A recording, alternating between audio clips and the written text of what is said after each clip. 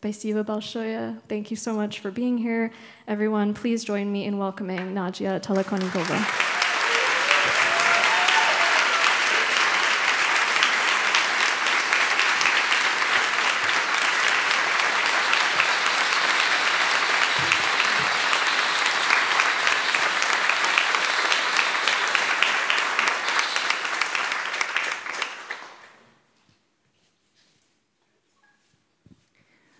One year ago, I addressed Putin from the stage of the TED conference, and I delivered a message directly to him.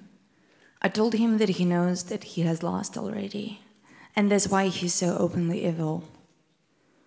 It's a wounded creature, bleeding its poisonous intestines on everyone and everything around, torturing, murdering, bombing hospitals and maternity wards.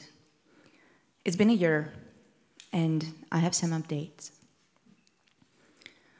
I know that we will win long term. Time and history is not on Putin's side. Putin and his imperialist craziness will pass, and I'm sure younger Russian people would eventually opt for living in a peaceful, successful, democratic country and being welcomed in the world, rather than being cannon fodder in imperialist wars and treacherously invading innocent people's homes and taking their lives. History and time is not on Putin's side, but it's taken too long. I used to be proud of being from Russia, from Siberia. I refused to leave Russia. After I served 2 years in jail, all my friends abroad were asking, "Why don't you leave?" I didn't want to. I wanted to be a Russian political activist, and for that, I needed to be in Russia. After getting released, we founded Media Zona, teamed up with a group of journalists who lost their jobs because they refused to lie about the Russian invasion in Ukraine in 2014. We reported truthfully, Putin invaded Ukraine. Putin annexed Crimea. The day we got out of jail, we started to work on a prison reform initiative because we did not want people to continue dying from torture, overworking, and lack of medical treatment in Gulag. Since my release from jail, I was regularly physically assaulted, arrested, and threatened to be thrown back in jail. And still, I refused to leave because I wanted to be a Russian political activist. And I needed to be in Russia. I loved my country. I saw courageous people around me, journalists, fierce feminist activists, proud, gorgeous gay activists, human rights defenders risking their lives in Chechnya and Dagestan, artists and musicians who didn't shy away from politics. I was in love with every one of them, with their spirit, strength, inner beauty, their readiness to risk everything to protect the most sacred, human life, dignity, and happiness. I used to be proud of being from Russia. Now I'm ashamed. I'm from a terrorist state. I'm from a dictatorship led by a war criminal. In these dark times, I still have people who shine brightly among monstrosity, distortion, ugliness, and corruption of human spirit. More often than not, those people would end up being in jail or in exile. It is Sasha Skochelenko, an openly lesbian artist who got sentenced to 7 years. Her crimes? Anti-war stickers. She said in her closing statement, "Despite the fact that I am in the cell, it is possible that I am much more free than all of you." It is Ilya Yashin, whom I've known for over 15 years. We stood shoulder to shoulder at countless rallies. Today, he is one of Putin's captives. Ilya serves 8 years and a half for supporting Ukraine. And in the light of recent events, I'm terribly scared for his life. It is Vladimir Kara-Murza, serving 25-year sentence for speaking out against the war in Ukraine. "You can't stop the future with bullets, poison, or prison," wrote Vladimir a few days ago from his solitary confinement in a Siberian penal colony. Thousands of people came to Alexei Navalny's funeral, risking their freedom, risking everything they have. "Russia without Putin," they shouted. "Putin is a killer. Free political prisoners. And also, no to war." Today, Russians who are still in country risk 15-25 years for supporting Ukraine. We live under a military dictatorship, and yet still people support Ukraine. They want to stop the bloodshed. We, Russian activists, used to say, "My Russia is in jail. Моя Россия живет в тюрьме." Today we say, "My Russia is murdered." On February 16th, Putin has murdered my friend and my president, Alexei Navalny. In these dark years of the full-scale invasion in Ukraine, years of pain and shame for failing to overthrow Putin in time, Alexei was giving me and millions of other Russians hope.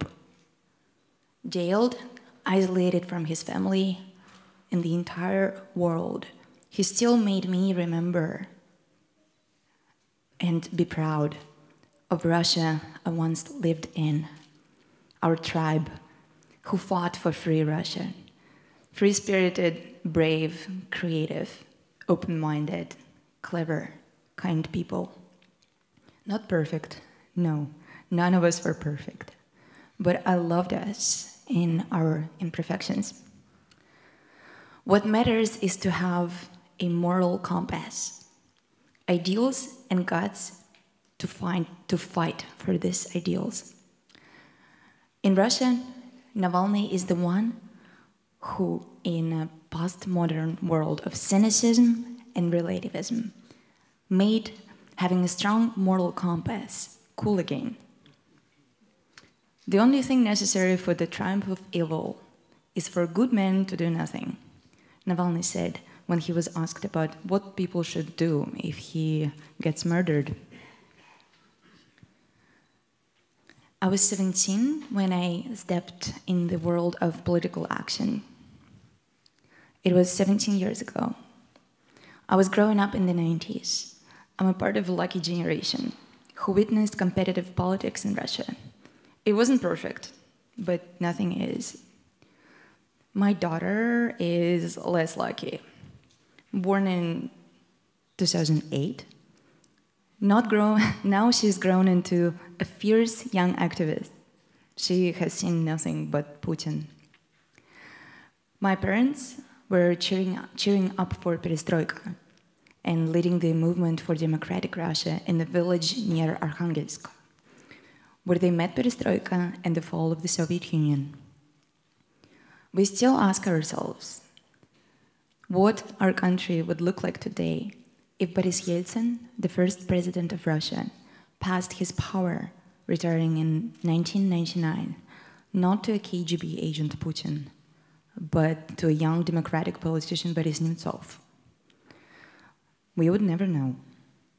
Boris Nemtsov was shot dead in his back in front of the Kremlin in 2015, after he organized huge protests against Putin and against Russia's war in Ukraine. Every autocracy is based on two pillars. It breaks your body and it breaks your spirit. The first one, beatings, prisons, murders. Primary goal of all this is to break your body. The second one is more hideous and more dangerous in a way. It targets your soul, and results in broken spirit, which manifests in self-censorship, learned helplessness, compliance, apathy. It makes you ask yourself, what can I change? Is everything predetermined? We can still prevent the world crumbling into autocracy, but it takes determination and courage. Democracy is the most fragile form of human organization, and it's precious. It needs us to show up for it. Democracy needs us. Help Ukraine win. Help Russian dissidents to fight Putin. And maybe do not elect a Putin-loving, authoritarian narcissist for your president again.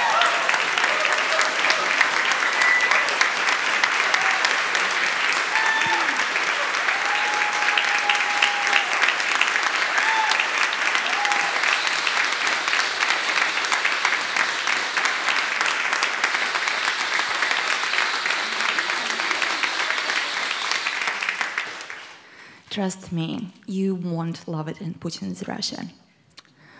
I am often asked what can be done.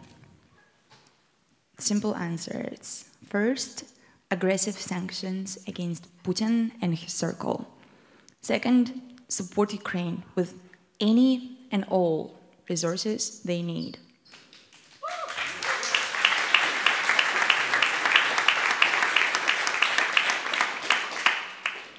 Third, support Yulia Navalny in getting accountability for the murder of her husband.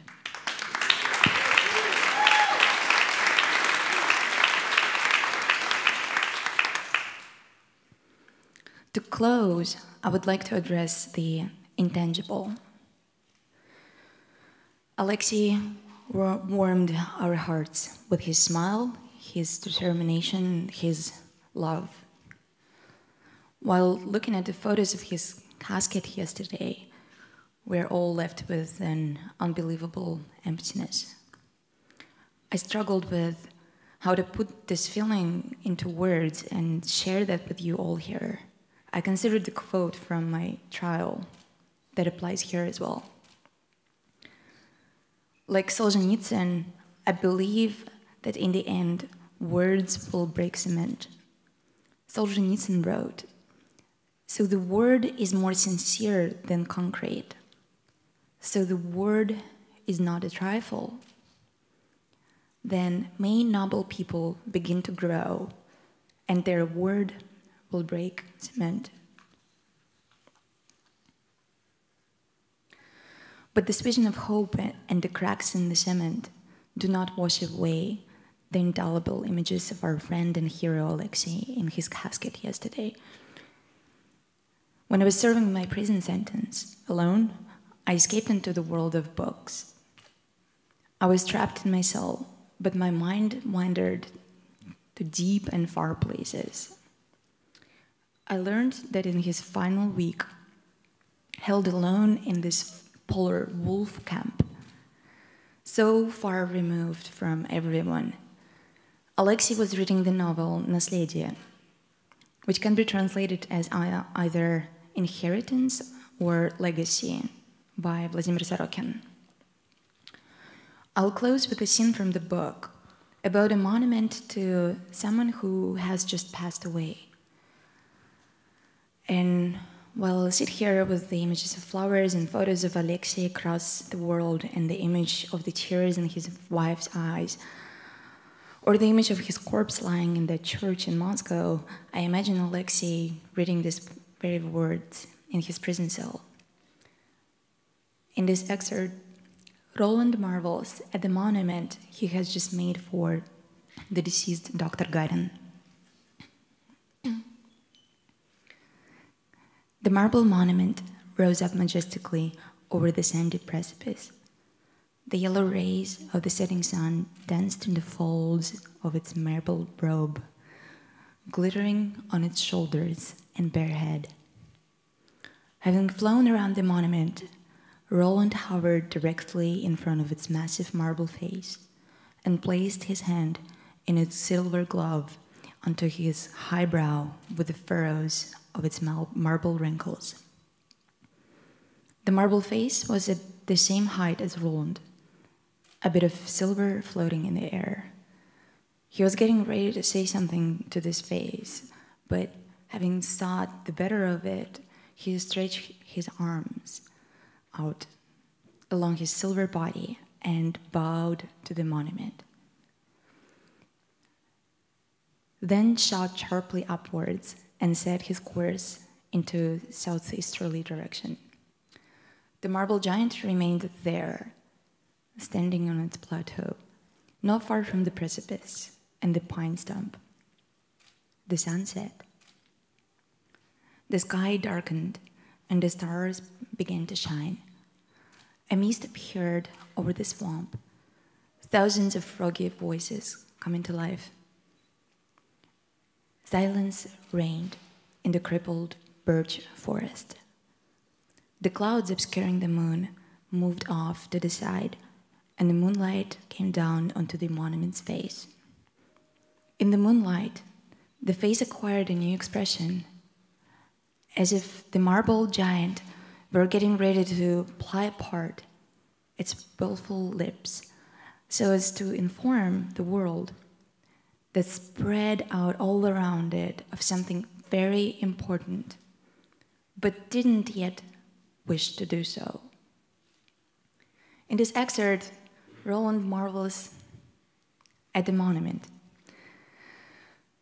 The end of this passage can also be read as a statement about the future that is equally applicable to Navalny. We do not know yet the final words that will come from his bravery, humanity, and great sacrifice. Please stand for a few moments of silence.